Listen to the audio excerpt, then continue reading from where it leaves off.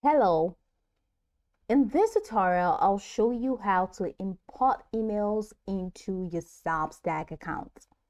Here's how to import emails in Substack. The first thing to do is to open or log into your Substack account at www.substack.com. So open www.substack.com in your web browser and click on login at the top right corner and enter your credentials. After logging in, you'll be directed to your dashboard or your homepage, which you have in here. Once you get in here, click on your profile picture at the top right corner of the screen. And from the drop down menu, go ahead and select your profile name in here that says Mac Amanda. And that takes you here. So you have new post, you have edit profile, you have the three dots menu. Click on the three dots menu that provides you with drop down option 2. We have copy link, share, and publisher dashboard. Click on publisher dashboard, and that is pretty much going to take you into your publisher dashboard. Now at the top corner, you have a couple of tabs: home, post, podcast, subscriber stats, recommendation, settings. Now select the subscribers tabs, and that's going to take you into the subscribers window or the subscribers section. Within the subscribers section, just scroll the way down where you have all subscribers.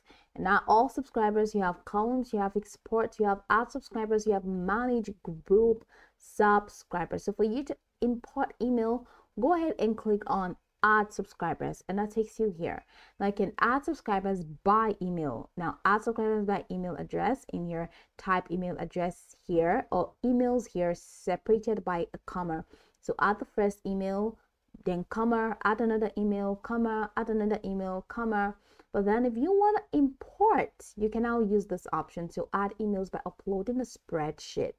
Now import a CSV file from platforms like Patreon, Ghost, MailChimp, or TinyLetter to add several subscribers at once. So you have to read the content guidelines, because it says, per our content guidelines, please ensure your list is made up of people who explicitly opted into receiving emails. Don't add readers whose information was obtained solely via the exchange of products/services, giveaways, or similar collection methods.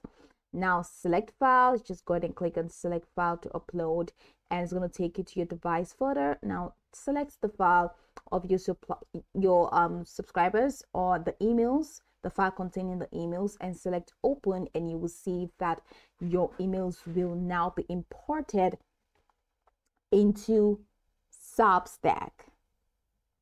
That's just pretty much it. So just follow the instructions to ensure data aligns correctly.